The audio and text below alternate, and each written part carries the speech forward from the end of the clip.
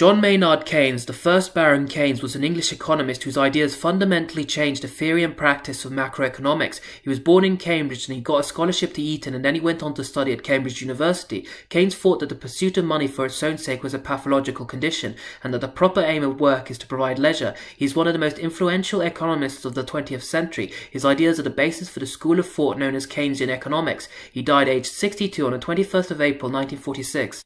Please like, comment and subscribe. Thank you all for watching.